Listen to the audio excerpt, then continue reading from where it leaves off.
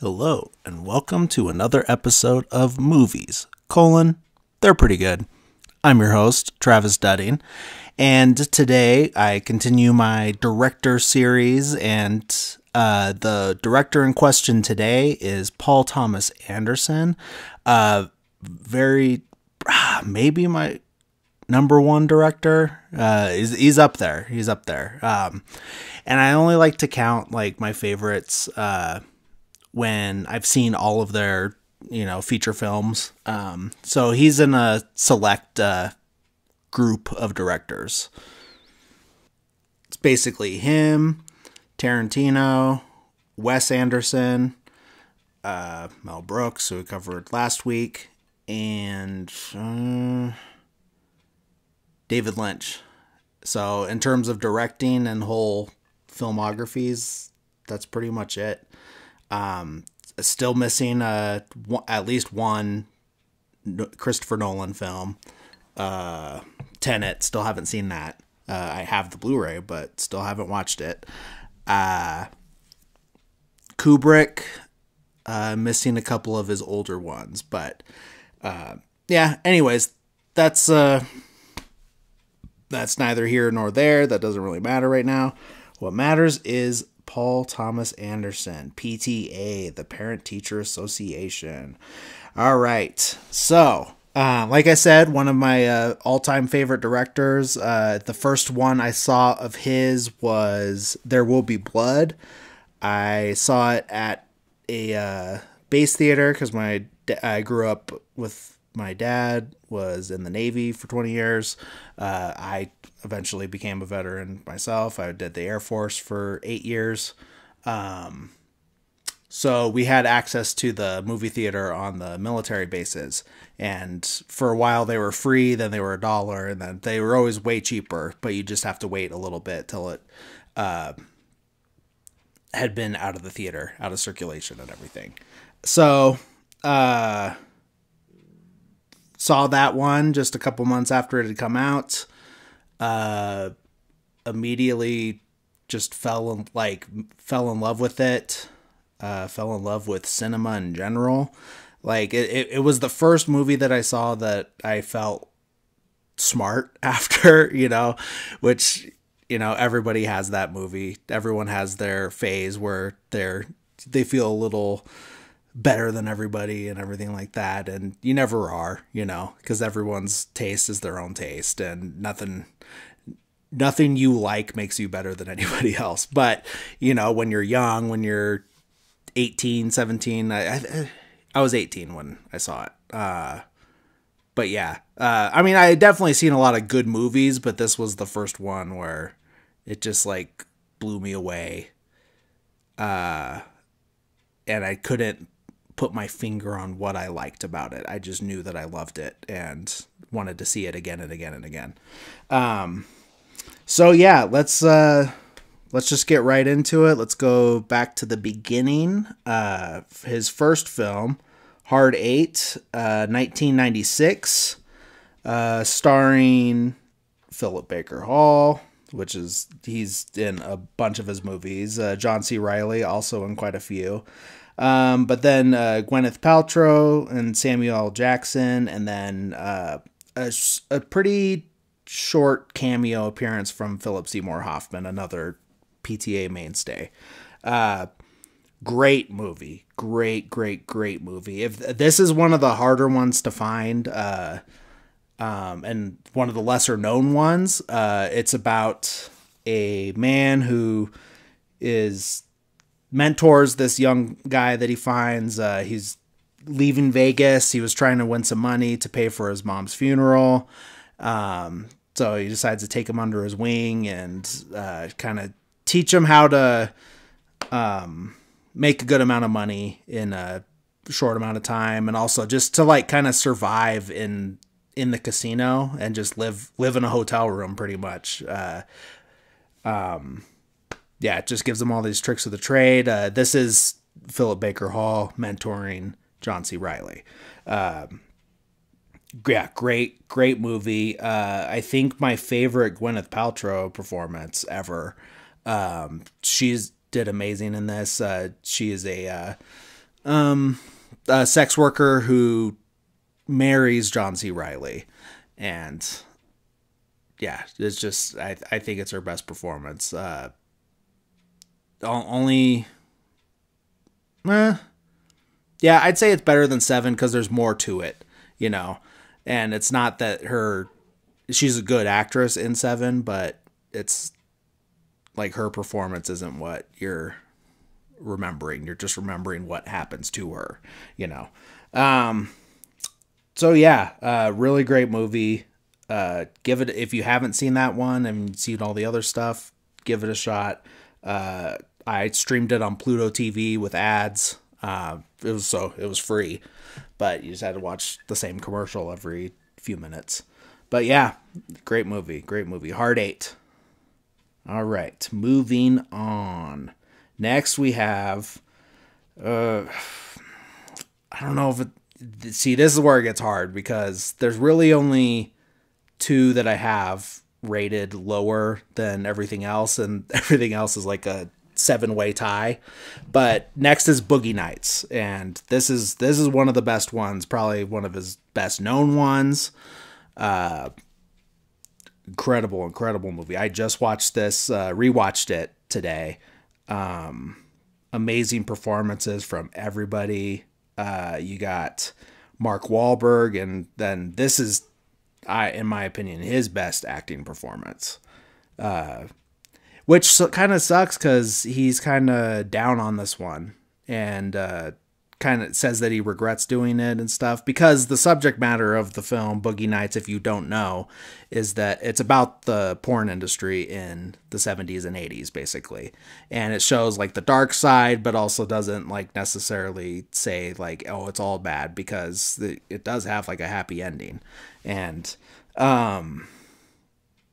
it's like the bad side of like what could happen within it, and the bad side about how people are going to look down on you even though you're just trying to make a living, you know.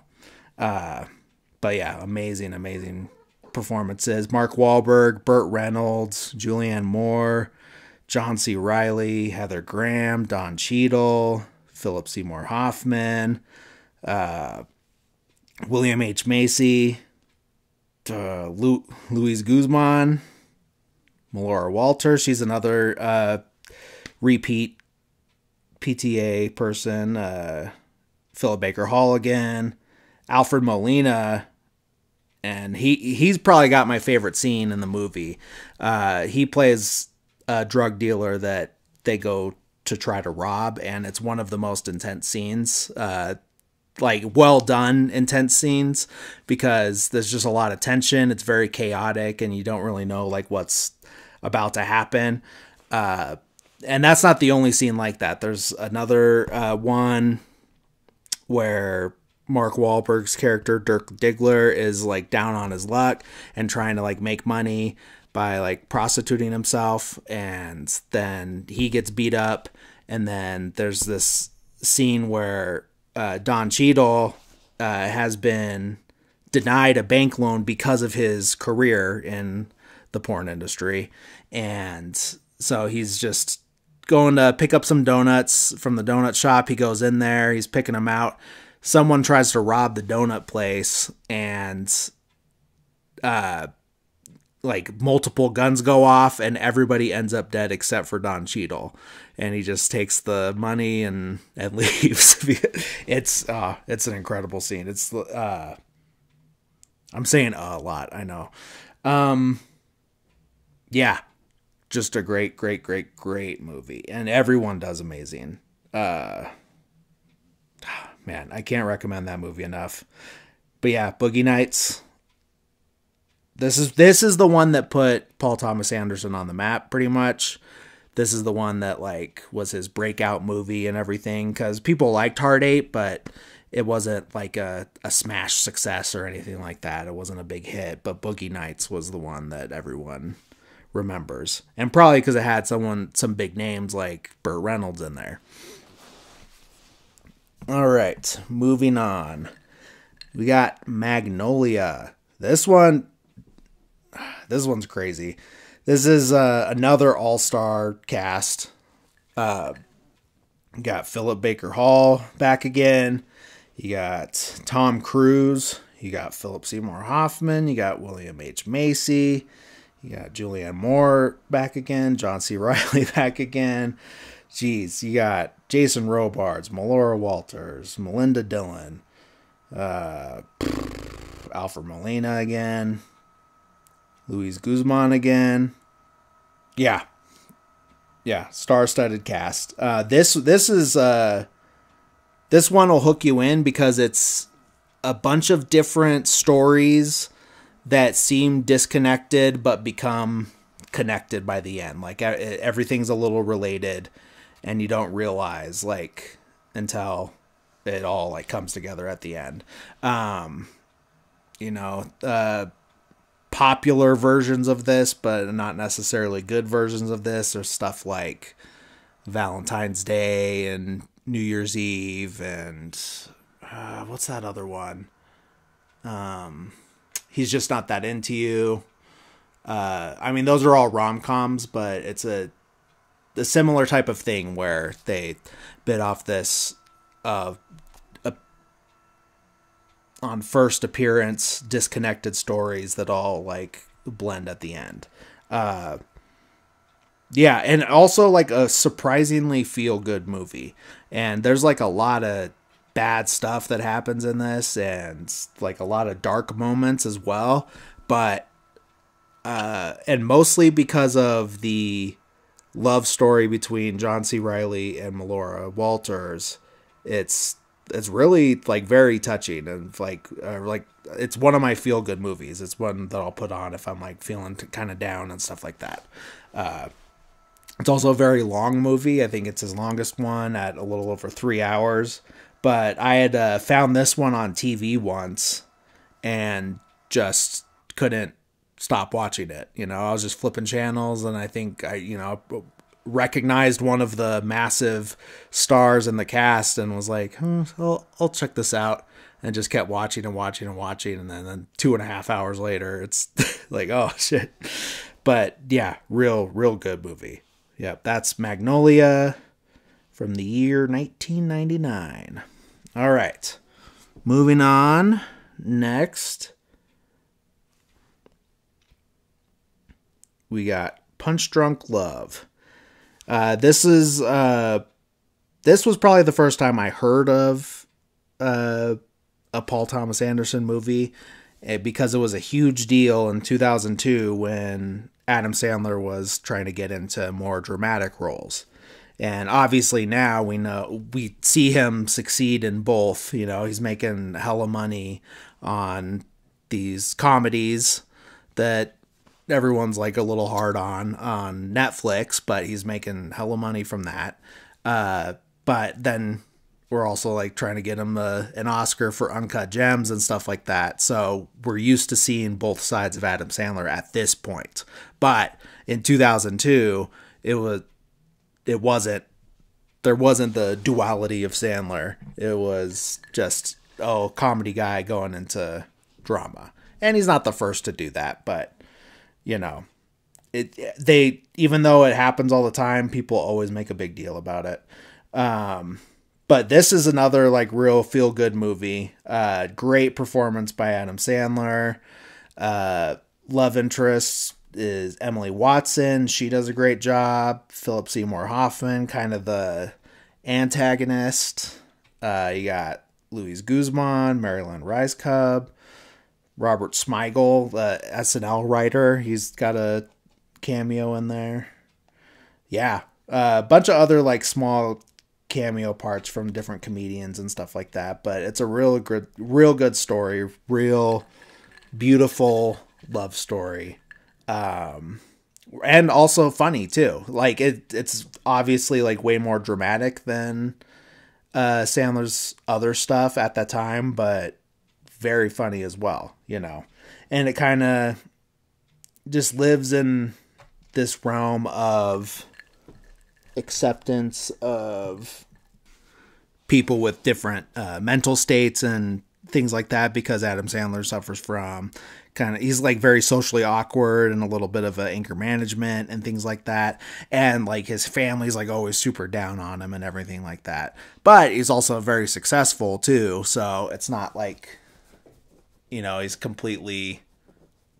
not like a complete failure or anything like that. Not that anyone ever is, but yeah, just real beautiful movie. Another feel good one I'll put on. It's the only one that is on Criterion Collection, which I'm hoping that changes. I know Boogie Nights was in the Laserdisc days, but so I'm hoping someday they go ahead and put that on 4K or Blu-ray Criterion Collection, because I mean all of these movies belong, but I know it's just always stupid rights issues and stuff like that. And newsflash, the studios suck, so who knew?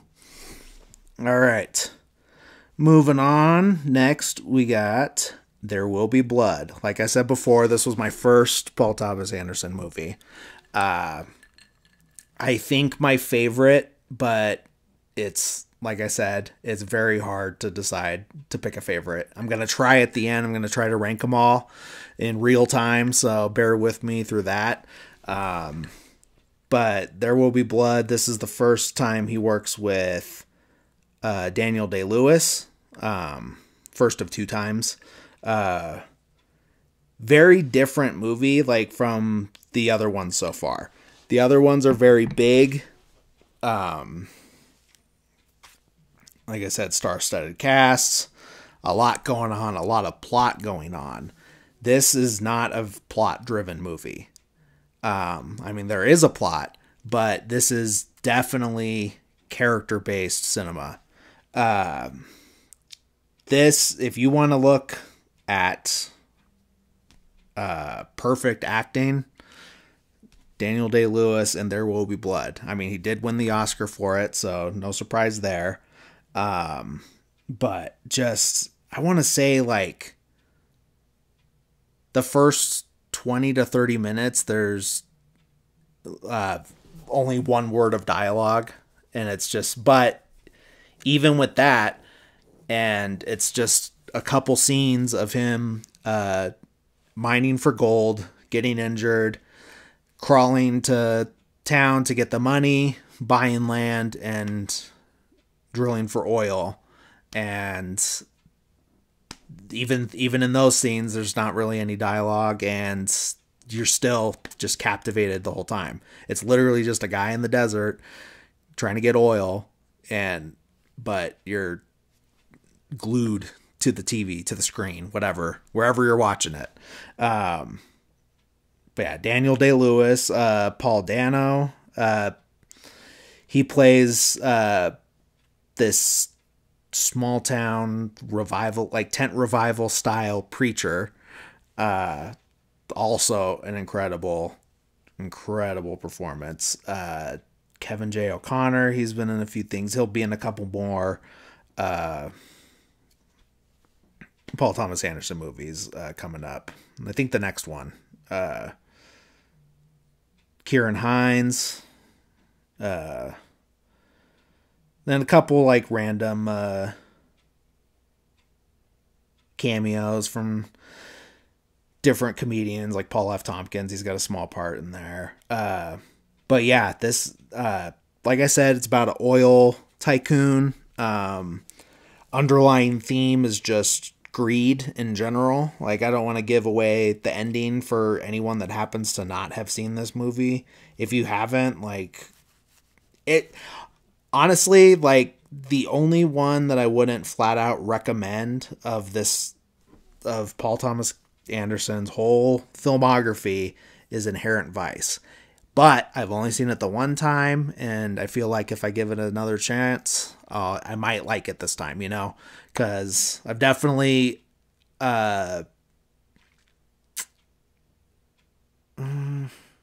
appreciated some of the movies more on a second view. Some of them were 5 stars right off the bat, and then a couple of them were like, I don't know about that, and then I watch it again and like, oh my god, this is amazing. But I haven't done that yet with Inherent Vice. But like I said, all these movies, highly recommend them. Go watch them if you haven't. Yeah, There Will Be Blood, just oh, maybe one of the few perfect movies. All right, moving on. The Master. Now, this is one that I wasn't completely sold on the first time I saw it. But gotta tell you, rewatched it last night. Oof. Man, this is another like full on masterclass of acting right here, and it's not just Daniel Day-Lewis like in There Will Be Blood. It's literally the whole cast is just putting on 150%. You got Joaquin Phoenix is the main character. You got Philip Seymour Hoffman. He plays the leader of this religious cult. It's very like, I mean, everyone was like, oh, the guy that made There Will Be Blood's making a Scientology movie. It's not fully Scientology, but it's it's pretty much Scientology. So yeah, he plays basically the L. Ron Hubbard of this this cult in The Master. Did I even say the title? The Master. Ugh. Yeah, my brain's like all over the place right now, but so just bear with me. I know I'm like probably getting pretty rambly. You got Amy Adams plays Philip Seymour Hoffman's wife. Rami Malek, Laura Dern, Jesse Plemons. Kevin J. O'Connor's back again for this one. Yeah, and then just a few other. You know, he always gets his comedian friends in there. You got Jillian Bell in this one. Yeah. This one, it's another one of those that's just very captivating. There's definitely a lot more plot going on in this one than There Will Be Blood. And it's just, I don't know. Like, I know I'm just saying like the same things about all these different movies, but it's just powerhouse performance after powerhouse performance. And then even if you took all the acting out of it, you have some of the most beautiful shots like ever put on the screen. My personal favorite, it's like pretty early on in the movie, because Joaquin Phoenix's character is a war veteran. This is right after World War II.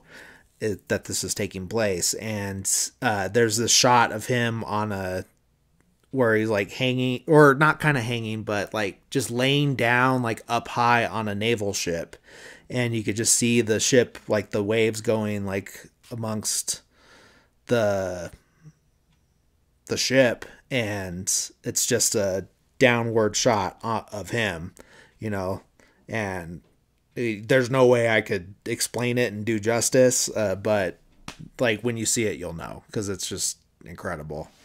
But yeah, this beautifully shot film, great music, and that's another thing. A lot of the soundtracks done by Johnny Greenwood from Radiohead, but he is an amazing composer, and I think for me personally, and I'll get into it more later on in the episode, but to me, the mark of a good score for a movie is if you're like humming it on the way home, you know, or just later that day after you watch it. Say if you did watch it at home, you just can't get that score out of your head, and that's like, that only happens with a few, and it's, you know, it's easy now when you were born in 89 and just grew up with Star Wars to be like, oh, that score is so iconic, because it was already iconic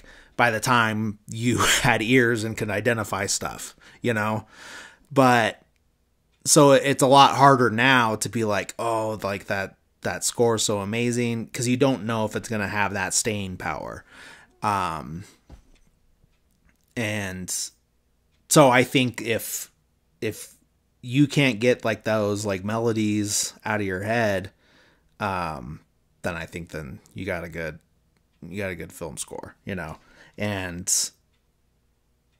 The Master definitely has a great score. harder to pinpoint the like good parts of the score in There Will Be Blood because it's a very minimalist score. But when we get to Phantom Thread, I'll talk more about that.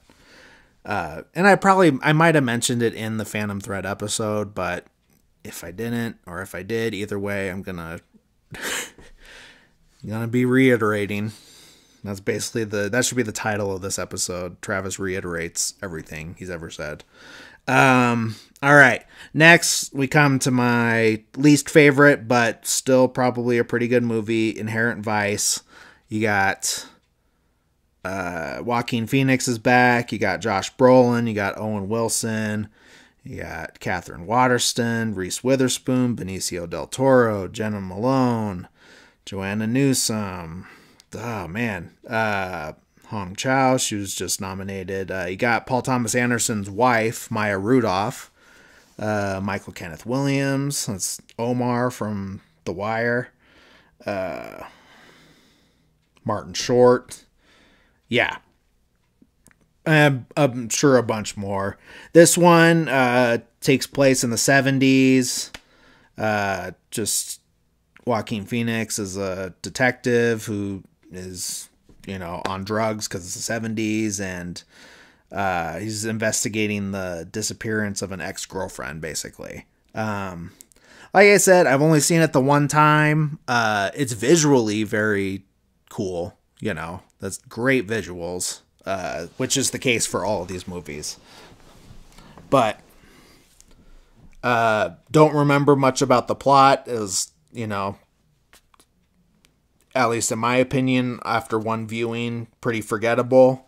Nothing's really sticking out to me other than how good it looked, But like I said, I'll give it another shot, and maybe I'll update you guys when I do. Maybe I'll this is actually his best movie, and do an episode on it. But, not holding my breath. So moving on from Inherent Vice to Phantom Thread.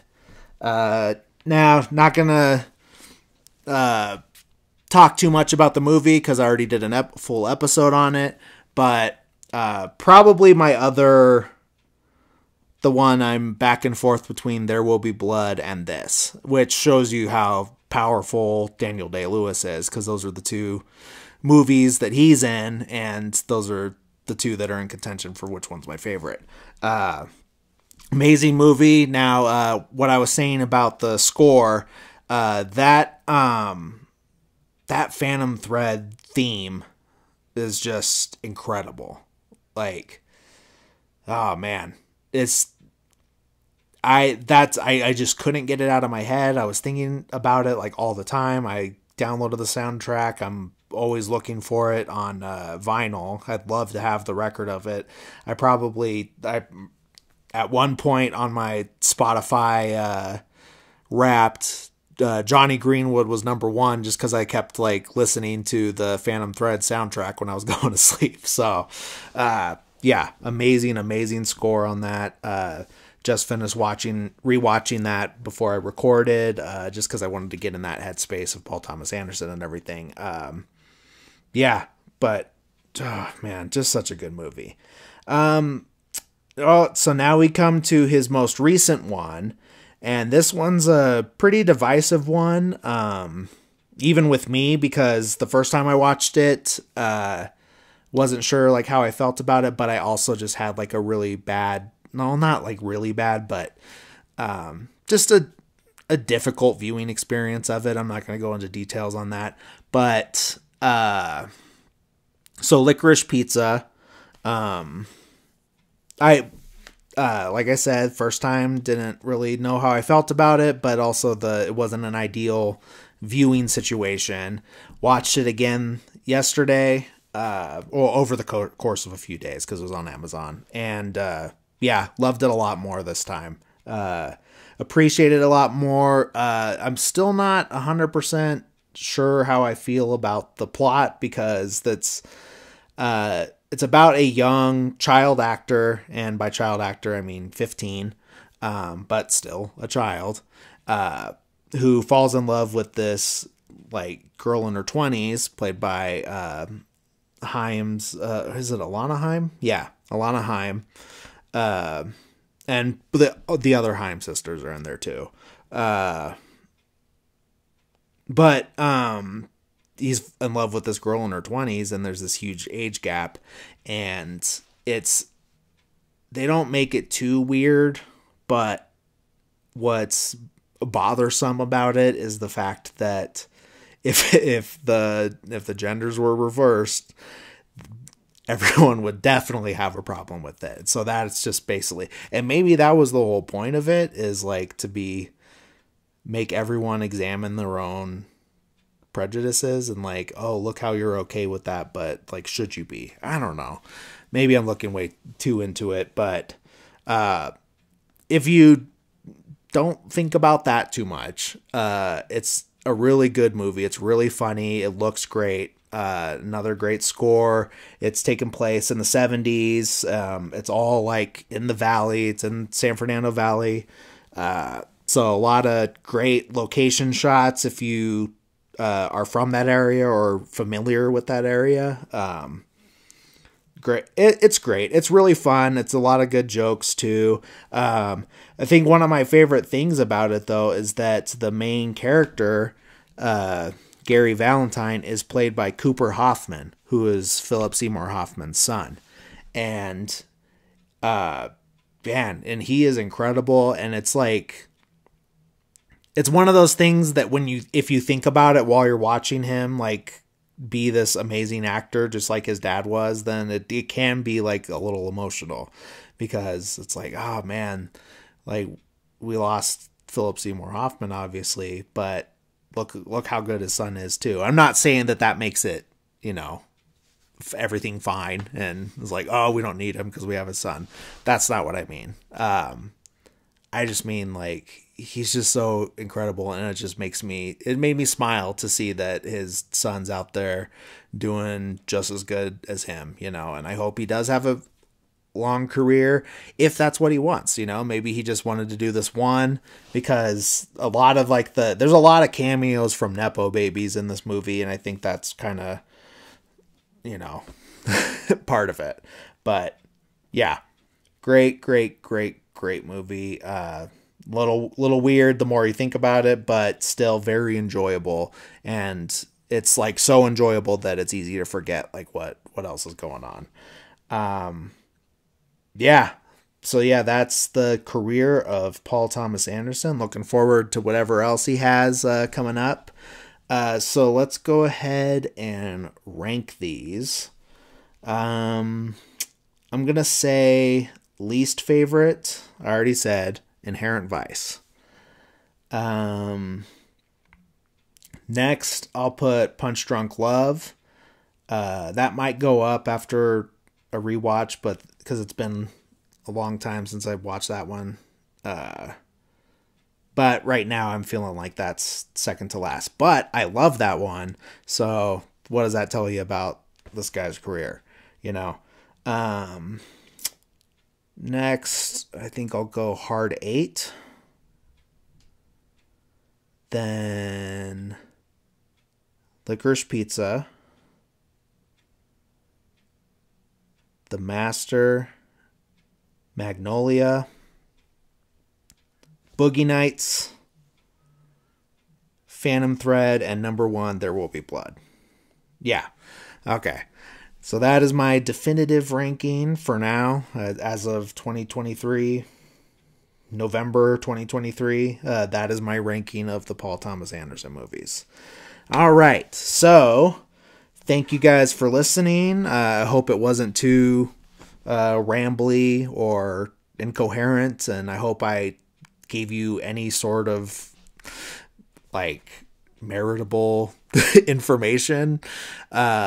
I hope it was fun to listen to, at least. I'll be way more prepared for the next one, I think. But yeah, it's just one of my favorite directors. Love his work. Can't wait to see what he has next. Can't wait to revisit some of those ones that I wasn't sure how I felt about. And that is it for me. Follow the show at Movies They're Pretty Good with no punctuation on Instagram. That's where I'm the most active. Gonna do 2 more of these director episodes. I'll have a special guest on one of them. I don't know if it's going to be the next episode or the last one of the month. And then once December hits, I'll be doing some holiday movies, probably mostly Christmas ones, just because that's the winter holiday that I celebrate. Yeah,